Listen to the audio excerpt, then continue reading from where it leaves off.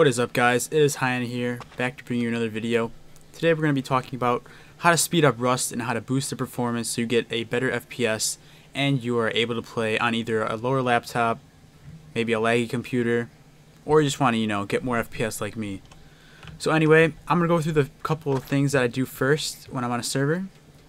So, first what usually is on is this grass. So as you see, this grass is really bushy, right? And it drops down my FPS a bit.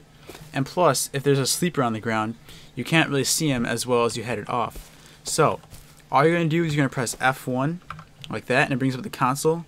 This is where you type everything. So you're just going to do grass dot on space false. And that's going to turn it off like that.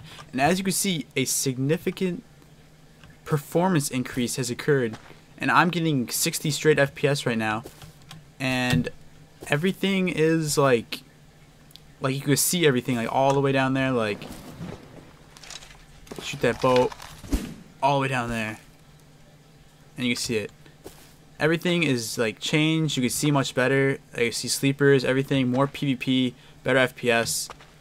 Yeah, just do it. We're also going to discuss the items on the side. Now, if you're going to make a sort of cinematic sort of video, you're going to want to turn that off, and then turn the chat off also, which I already have off, so the chat doesn't go over there. So now you're able to make a sort of cinematic thing, right? Pretty cool, right? And then this, let's turn that back on. So your HUD's back. That's your HUD toggle and detoggle. And now here is the branding, which is this rust.alpha ribbon thing. So if you just do that, it's gone. I kind of like it because I like to know when it's updated and stuff. And then the little arrow thing is to connect again, and home, I think, brings you to the loading screen. So now that we did that, what I also like to do to survive in these wastelands is do sensor.nudity space false. Now what this actually does, I'm not gay or anything, but it makes everybody naked. Now this can help to tell if someone's a new spawn or they're actually a player with pants on and they can kill you. So it helps me a lot usually. I can tell which players are from which. And we're gonna actually go to the start meter for Rust. So yeah. What's up, guys? We're at my desktop now. You can probably hear Rust in the background. Let's exit this out. Anyway, since we're at my desktop, we're going to talk about the launch parameters, and I'm also going to tell you where I got all these tips from. And no, how would I want that? Anyway, I'm going to tell you where I got some of these tips from. Most of them I found on my own though, but this guy has made a great guide on Steam on the Rust guides. I was looking at it and I was realizing that there's a lot of changes you can make to increase your FPS. So you could try all of these. You just copy them and you paste them. I'll paste the link of this this guide, and I'll paste this part.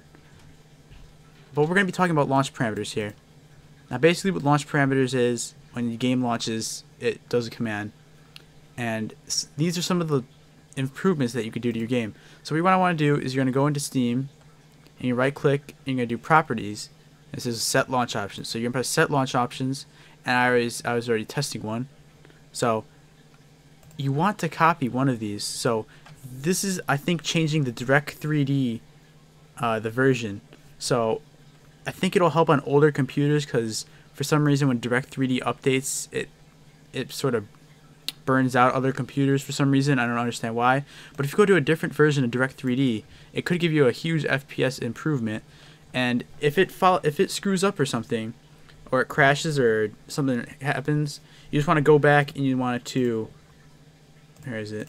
You want to delete that, like I'm doing, and press OK, and it won't be there anymore. So you just got to test it out and see which one's better for you. I didn't really see any improvement on there, so I'm not going to put any one on there. So yeah, you can also use Game Booster to boost your computer if it's really old. I'm talking like laptop, but that should help. There's nothing really else you could do.